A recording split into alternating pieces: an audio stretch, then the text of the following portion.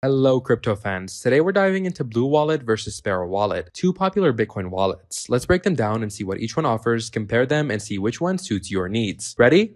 Let's go. First up, we have Bluewallet. It's a mobile-first Bitcoin wallet perfect for beginners and daily users. Bluewallet shines with its clean interface, supporting both Bitcoin and Lightning Network for fast, low-cost transactions. You can set up watch-only wallets, use it with hardware wallets, and even scan QR codes on your phone. It's open source, supports SegWit for lower fees, and it's great for quick, on-the-go transactions. However, it relies on third-party servers for some functions, which might concern privacy-focused users. Now we have Sparrow Wallet. This is a desktop-focused wallet built for advanced Bitcoin users. Sparrow offers robust privacy features like coin control and pay join and lets you connect to your own Bitcoin core node for maximum control. It supports partially signed Bitcoin transactions and watch-only wallets, making it ideal for pairing with hardware wallets. It's open source too, but it's desktop only, so no mobile app. And its interface can feel complex for newbies. So, how do they stack up? Let's check out the comparison. Bluewallet is user-friendly, mobile-focused, and supports Lightning for fast transactions. It's best for beginners or those needing convenience. Sparrow, on the other hand, prioritizes privacy, advanced features, and a full node integration, making it ideal for power users who value security and control. Bluewallet's downside, less privacy due to server reliance. Sparrow, no mobile app and a steeper learning curve. The verdict, choose Bluewallet if you want a simple mobile app for daily Bitcoin use, and go with Sparrow if you're a privacy enthusiast or managing larger Bitcoin holdings with a hardware wallet. Both are solid, but it depends on your needs. That's it for today, guys. Let us know which wallet you prefer in the comments, and stay secure, and I'll see you in the next video.